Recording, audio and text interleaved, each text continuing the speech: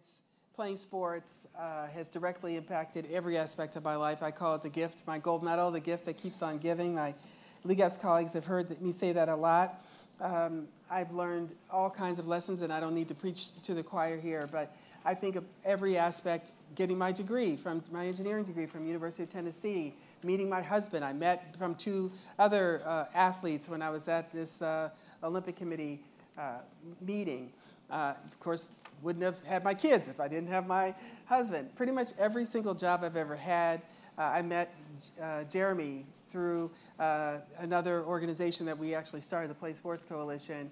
And hence came to work for League Ups. And so I think that in this session, the next session we do, we're going to really take a step back and understand how sports has shaped us, be it the NBA or the NCAA or high school sports, how getting that scholarship and setting that personal best record or changing a life, and really understanding the opportunity that we all have in youth sports to impact lives every single day.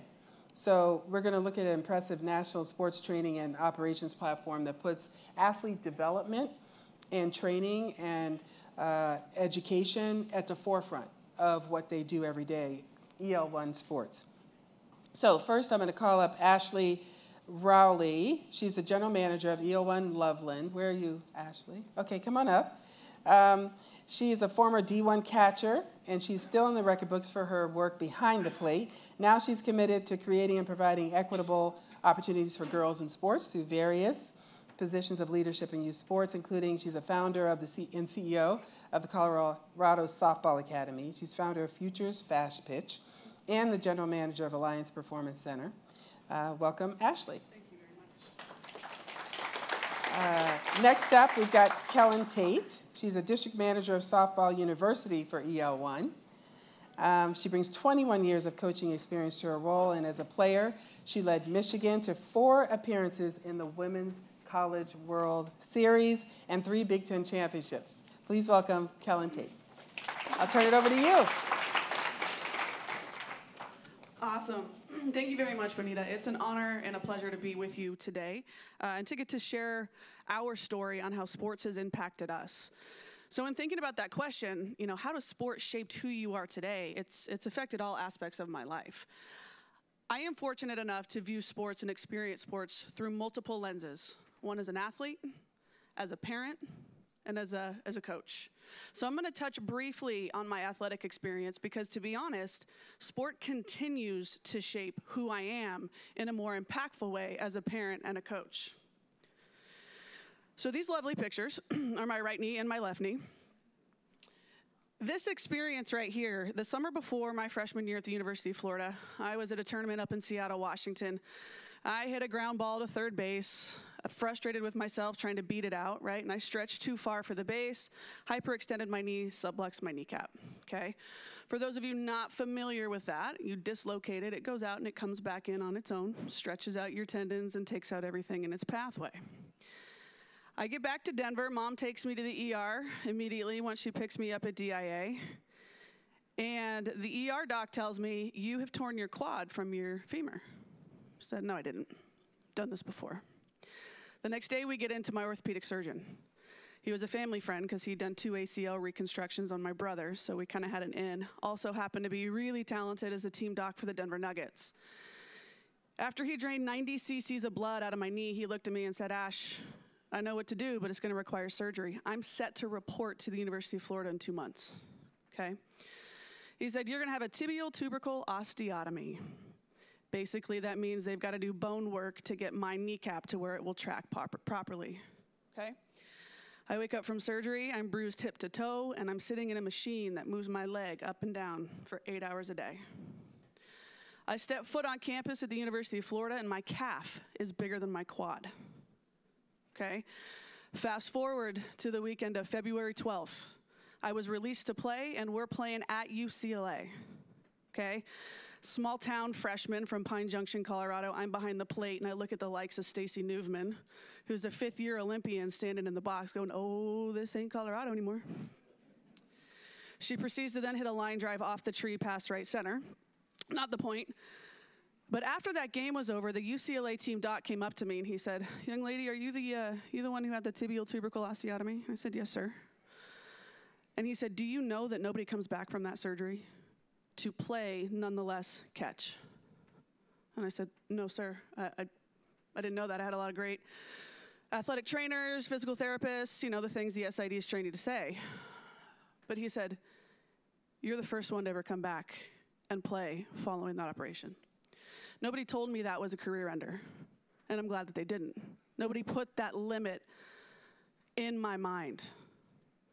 This was one of the first major experiences. While I've won championships and I've done a lot of cool things and I've got a lot of cool accolades, if we want to talk about what has made me successful in life, it's experiences like this. Everything is figure-outable if you want it bad enough.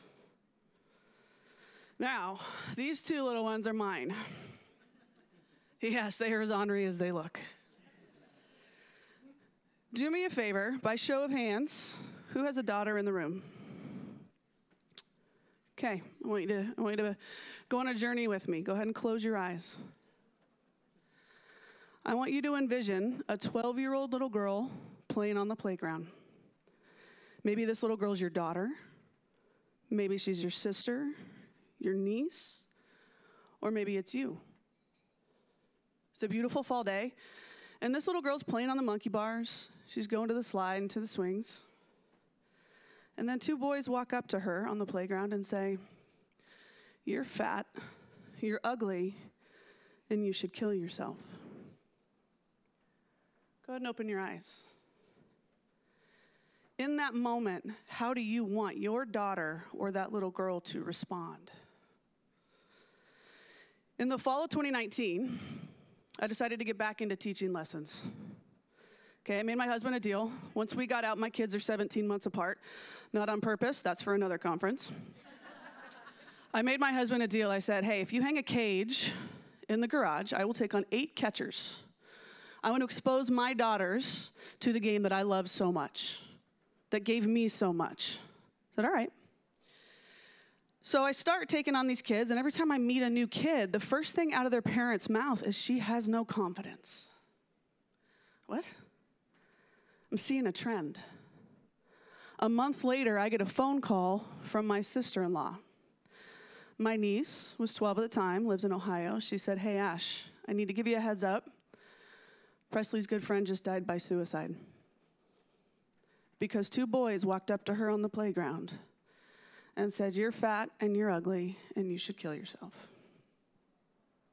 It was in that moment, as I look at my 2 little girls trying to sort through the emotions, I figured out that this sport, this game, this opportunity is a platform for me to teach young female athletes the intangibles, the life skills, to where they can control the thoughts in their head, to where they can learn to love who is staring back at them in the mirror.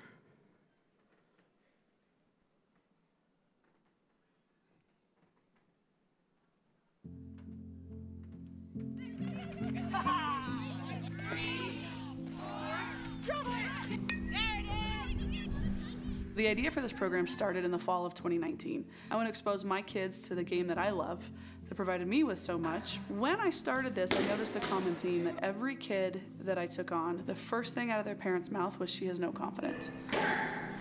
In my role as the Director of Mental Performance, I have the great honor of working with the clinician at the foundation. Part of what the Academy is doing is that we teach them a management system on how to manage these thoughts, how to revisit, how do I know, oh, there goes the bad voice inside my head, how to pull it back. I'm Michaela, and I'm a 15-year-old playing on a team with 18-year-olds. I didn't believe in myself to do it, and I got a lot of help from the Academy in order to believe in myself. It's those mental push-ups that have to be done. Exactly. It's just like running bases. My daughter and I were in a tragic accident where we unfortunately lost my husband, her father. When we found Ashlie, the mental, "Hey, you got it, you're strong, you can do this," really came out in tests. I'm just so proud of her. She's definitely one of my heroes. I was in a coma for 11 days. During that coma, my dad had passed away. I had broke my femur, pelvis, and the tip of my jaw right here. About 8 weeks after that, I was back playing softball, so yeah. Makes me feel more connected to like my dad, just because I grew up with him with it. It lets me challenge myself enough to where I don't break myself down, but I also don't have to rely on others. I Am Strong is definitely my favorite. Donations and contributions to the Colorado Softball Academy Foundation will go to support the Girls with Game program. It's going to help us cover the cost of any clinical health support that our female athletes need. We are so thankful of the generous support we've already received, whether it's time, talent, or treasure. The support from our community, we're really going to change the narrative to where play like a girl is a badge of honor.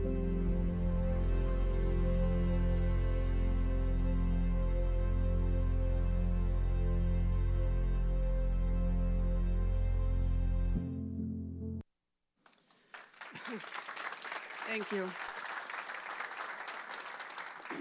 One of the coolest things about this is that young lady, Tess, who's in the car accident, just accepted an offer to continue her education and softball career at Oklahoma Christian University. So that's pretty cool. So following this experience, I reached out to the local instructors who are also friends and colleagues of mine in the area, and I said, ladies, we have to do more.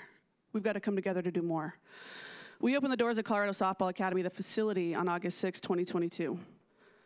And as a result, in a little over a year, we have 19 teams, 9 from 6U, 8U to 10U, and 10 from the 10U to 18U competitive range. The foundation has been able to provide $50,000 in free mental health counseling to our student athletes who need it. We've been able to provide over $70,000 in scholarship opportunities, so financials are not a barrier to play. This is great progress, but we're not done yet. I hope all of you can walk away from this session understanding that sport is a vehicle, it's a platform, and it is more than a game. Ladies and gentlemen, Ms. Kellyn Tate.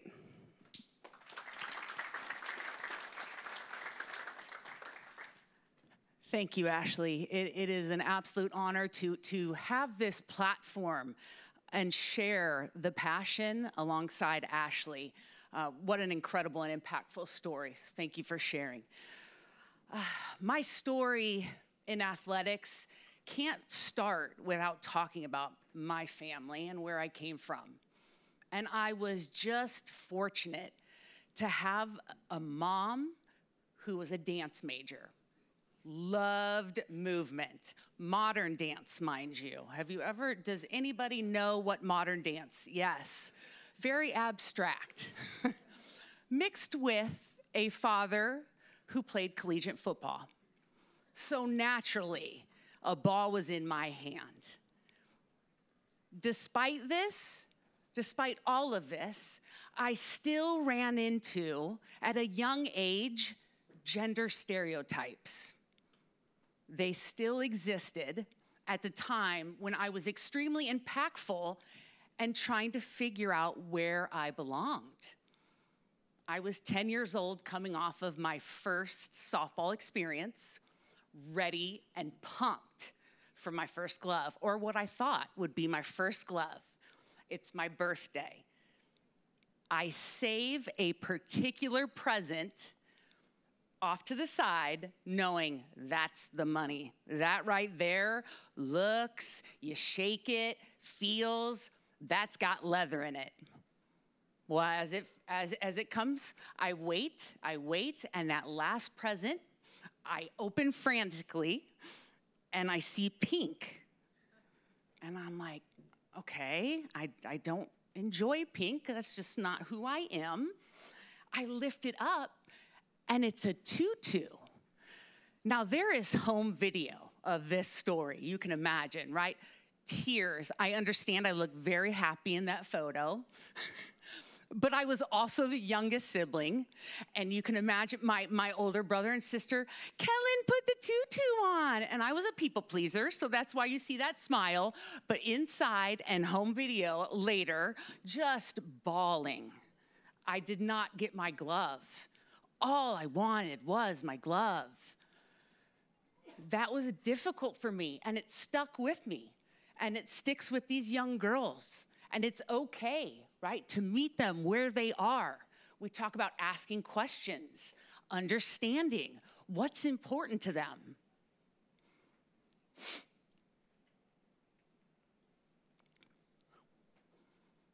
Fast forward, my youth experience, I was coached by incredible, strong, passionate, courageous women. This experience propelled me to choose a life of advocacy for women in sport. They were the first to educate me on what Title IX was. I don't know the importance of sharing that knowledge. I don't know if this next generation knows. I ask often. It's important for us to continue to educate these young girls on what they can look forward to, and the access to participation exists for them. Through their stories, I learned the opportunities we were given were not always the case. Sometimes it was used to catch a breath. That's my coach, Hutch. One of the first, she fought and won one of the first Title IX cases as a student athlete at Michigan State. When we were running, I'd oftentimes say, Hutch, tell me another story, partially to get a break, partially to learn and understand the struggles and teaching. Oh my goodness, it is now my time, our time, to carry the torch and keep what she started going. It's been a lifetime dedication. EL1 now provides me the space to do just that. What we do, we provide girls 8 to 18 the opportunity to be mentored by a female-led staff. Boy, did my life come full circle. Not only can I impact 8 to 18, but I can keep women, coaching women. And again, I've had amazing male coaches, but there is something unique about looking at a woman leader and learning from them, as much as they understand what it feels like to you as a young girl. Our instructors at EL1 softball are as passionate as me. They know it is our turn to now educate, teach, all the life skills we talked about, we've spoken about. Teamwork, what does that mean, right? How do we do that? How do we do that well, especially when things aren't going well? Communication, right? When things go wrong, which we know they will, how do I have the courage to have the conversation with my teammate face to face instead of behind their back? Adaptability. The game of softball, the game of baseball, plenty of sports are games based on failure. How do we adapt? How do we overcome? And resilience. Same, right? Struggles, struggles, struggles, life skills. You've heard them so far throughout the course of the day. How important, what an honor that sports has as a vehicle to grow people up. That's really what we're about doing. Now let's take a look at the numbers and see the impact of EL1 softball on softball.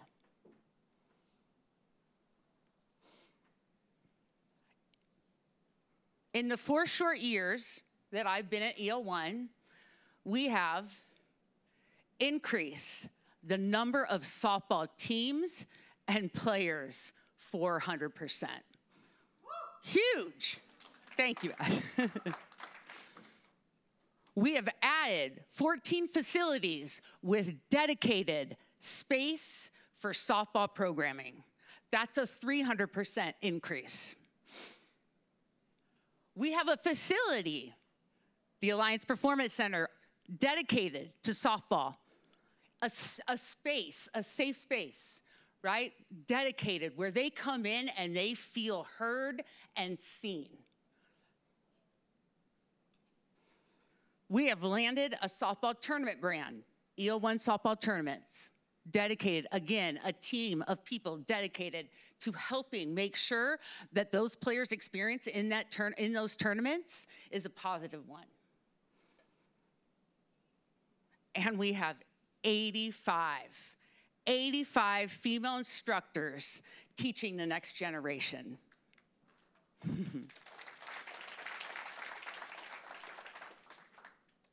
Now let's talk about the leaders in the company. 35% of our corporate support staff is female. Huge, huge, huge, huge. It's so, I feel as if my life has come full circle. I graduated. I understood athletics, I understood the value. I was taught by the trailblazers of women in sport. I then shifted to college, where I focused on the 18 to 21. And now I've got it all. And I've got the support to do it. Even though we still have work to do, I am unbelievably proud of what we have accomplished. So that every little girl, whether she wants a glove or a tutu or both, can follow her dream. Thank you very much. Now, who made this happen? It is a pleasure to introduce our fearless leader and CEO, Griff Long.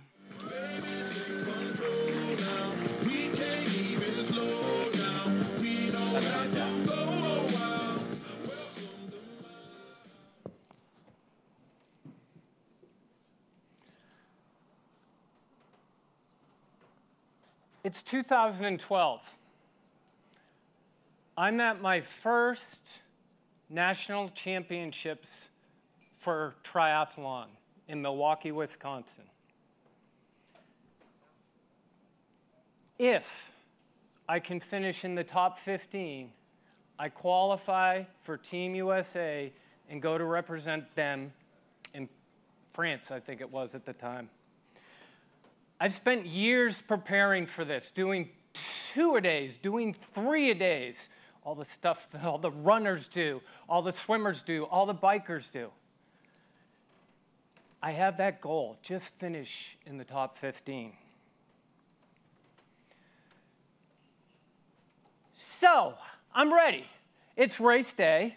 The gun goes off. I swim, I bike, I run. I cross the finish line. I'm redlining for over 2 hours. I puke my guts out. And then I crawl to the leaderboard. And there it is. Oops. I failed. I was crushed. I blamed my coaches. I blamed anybody I could find. I blamed the race director. And for just a minute, I was like, I'm done with this. But like all the athletes in this room, I knew it wasn't going to define me. It took me 15 seconds to get over it and say I'm going to do it better and badder this time. It's the competitor in all of us. So fast forward a year later. I'm at it again. Same venue, Milwaukee, Wisconsin. Olympic distance age group, national championships, to punch a ticket to the world championships. Goal is the same, top 15. Training plans on point. I've added nutrition. I've added mental performance coaches. I have spent